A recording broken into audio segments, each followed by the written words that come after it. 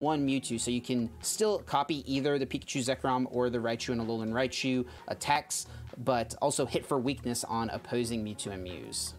Yeah, and one important thing of note too is we did have a new set released for this tournament that was legal to play in Vivid Voltage, and the first Vivid Voltage card that we're actually going to see possibly be played here is Francesco's playing one copy of Leon.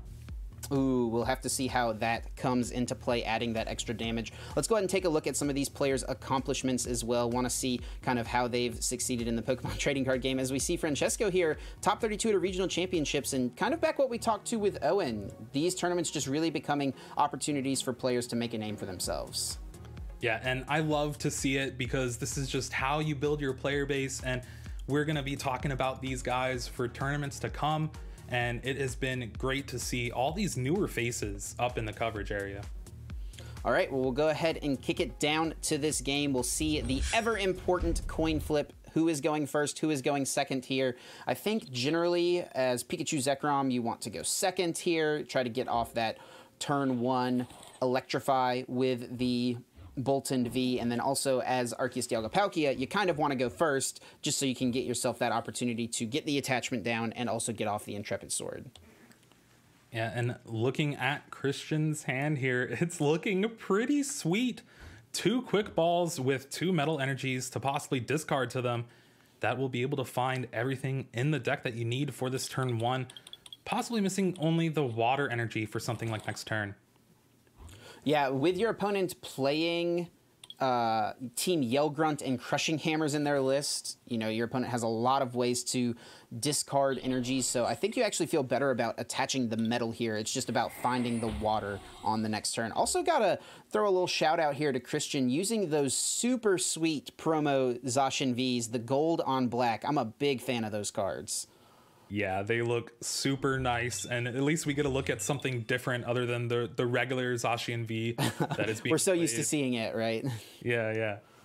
All right, quick ball from Francesco's side of things. Discards a lightning energy, so exactly what you want to see going your turn 1 if you're Pikachu and Zekrom.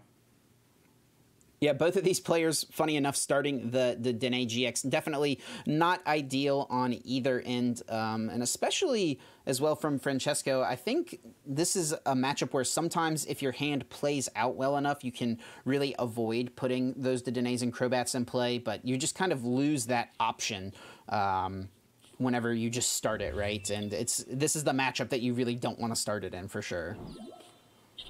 Yeah, well, there we see a switch to that Boltund V. Will be able to electrify at the end of the turn to get a couple more energies, but needs to find some other attackers to get those energies onto. You don't want to attach those to the Dene GX. Definitely not. Looking for quick balls, electromagnetic radar. Cherish Ball will also work here. So I wonder if we'll see Francesco grab the Pikachu and Zekrom right away, or maybe the Mewtwo and Mew, since it can copy either the attacks of Raichu and Raichu or of Pikachu and Zekrom. It definitely keeps Christian guessing a little bit in the coming turns about what route you're actually going to go for, if you're going to go for that full blitz or surprise tandem shock or even one of the big GX attacks here. Pretty solid hand here from Christian. Does need to find just a water energy, and wow, there it is. Perfect. Altered Creation turn 2, and I mean, Christian really has everything they need in hand. Boss's Orders plus an energy will be 3 prizes on the Dene GX this coming turn, but Francesco will have an opportunity to respond to that here if they can get off the Tandem Shock. I think that would be huge this turn. Yeah, just being able to find this Altered Creation GX without even having to play a supporter to get it set up here. And now it's really just the pressure is on Francesco here to get that Tandem Shock, like you said, off. Really just needs to get their board set and a good presence here. Does find that third energy, though. All right, and with that Raichu and Alolan Raichu in play, Tandem Shock will hit for 160 damage and also paralyze the active Pokemon, and Christian really doesn't have too much to work with. I think we're just going to probably need to be seeing an Intrepid Sword to end the turn, but you've already gotten off the key part of this game, right? Getting off that Altered Creation, and, you know, even if this Arceus Dialga and Palkia GX goes down this turn, you still got to feel like you're in a pretty solid spot with a Metal Saucer and a Metal Energy in hand. Yeah, but you do have just the Mewtwo and Mew GX staring you down, not really being able to take the knockout on it. So it's just going to keep building the lightning energies throughout the game, especially against this Arceus Dialga and Palkia. Will be able to take the knockout. Tails on the Crushing Hammer, though. That's pretty big. Yeah, hammers this turn are going to be important for Francesco. I think Francesco needs to try to dig and hit some more hammers. You're in a solid spot here if you take this KO, plus get rid of those energies on the Zacian V. So, and we'll see the reset stamp as well, limiting this hand a bit from Christian, which is interesting since your opponent hasn't really played too much. Yeah, you kind of run the risk of, well, do you really have everything and you just got it naturally, or you just doing everything you can? And it was kind of a little bit of both from Christian. So shuffling the hand back in, don't see quite as many things as you would like to for the coming turn. Francesco chose to play the Professor's Research there, but I think discarded the Team Yell Grunt. A play I really think I would have liked to have seen is just use Team Yell Grunt, try to slow down this Zacian V on the bench, make it so it's difficult to attack this turn, and still full blitz. You're still picking up the KO regardless, and what are you really looking for off of the research, right? All we saw was the bench of the Tapu Koko Prism Star, right? So not too much paying off there, but still playing off the hand very well here for Christian. Gonna go ahead and get down another Zacian V, and just probably wants to find some Metal Saucers here, get some more energies in play to make it easier to close out this game on the next turn. Well, does find one of the Metal Saucers, chooses not to play it though, and there is the Brave Blade taking the knockout on that Boltund V. 3 prizes left for Christian. And it'll be interesting to see what this Mewtwo actually will end up pulling off here. There is that Pikachu and Zekrom GX in the discard, so we could see a Tag Bolt. And this could be big. Is the Leon in the discard? Oh no, just the boss's orders. This will work out as well. We can see the boss's orders to bring up the Crobat or the Dedenne on the bench, and then Tag Bolt GX will take 4 prizes to end the game. Oh, I thought we were going to see the Leon there to pick up the KO on the Zacian V, but boss's orders ends up working out just the same way, and Francesco looked like it looked like Christian was in just a really solid spot that game, and Francesco was able to find a way back into it, pulling off the big Tag Bolt to close it out. Well, this is why the Mewtwo and Mew GX is in here, partially for this reason, is 270 HP. It's really hard for the Arceus Dialga Palkia deck to actually hit that number. So 260 is their pretty much max cap for the whole match. So having that extra Pokemon to kind of soak up damage, but still do the Pikachu and Zekrom attacks that are the best attacks for the deck to get you set up, we really saw the power there.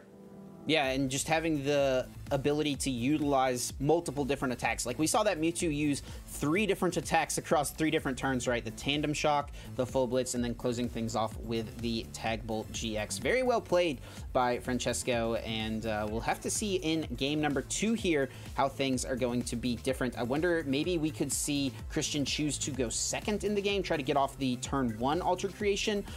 You know, maybe sometimes in these situations you're down a game in the Players' Cup. Of course, it is double elimination, but sometimes you got to kind of risk it a little bit and see if you can pull off those big turn 1 plays. And we have the next game ready to go, and let's take it down there and see what kind of plays these players could do to pull it out on top here. We'll see this coin flip. Of course, in best of 3, Christian does get to choose if they'd like to go first or second. It looks like they have chosen to go first, and oh no! Oh no. This is not what you want to see here in game 2. Down a game already. You start Crobat V and nothing else in the hand. This hand is unplayable. You can attach a Metal Energy. Oh no, he top decks another Metal. But that is it. Oh, this is not good for Christian. And Francesco is feeling great moving into their first turn. Of course, started the Boltund V, which is the ideal starter here. And I mean, Christian just not getting any good fortune here in this second game. Yeah, this is not what you want to see. if you're a fan of Christian, but if you're an enemy of Arceus Dogopalkia, like a lot of people are, you're probably like, yes, yes. Justice is served in the minds of many right now. We'll see this electromagnetic radar come out from Francesco, and we'll have to see what Pokemon they eye up here. Could be the Dedenne GX, of course, in order to draw some cards with Dede Change. Could just get one of those tag team lightning type Pokemon in play in order to electrify too. I mean, there's no reason to really push too aggressively as Francesco. You know, there's not really a way that you could take a knockout here on turn one. It is technically possible with a lot of energy switch plays, getting rid of a couple energies with, you know, for the Tapu Koko and stuff like that, but it seems just pretty unlikely. All right, well, there is the Dedenne GX, and lightning energy hits the discard, so maybe it's not that hard. Now, okay, well, Francesco here gonna go ahead and just attach to the active. Could have maybe gone for the, you know, attached to the bench just to see if you get the energy switch plus the Tapu Koko, but we don't really know what the composition of the hand was there for Francesco. Oh, no. So. Another metal energy off the top, and that's just a concession from Christian there. Just the quick concede. Just did not want to play that game out after those two draws and the hand that they were presented with for that game two. Especially the fact that your opponent that's playing Pikachu and Zekrom is sitting across from you with 3 energy in play. You know they're gonna get the knockout next turn with that Tag Bolt GX, and that's just a rough way to go out of winner's bracket.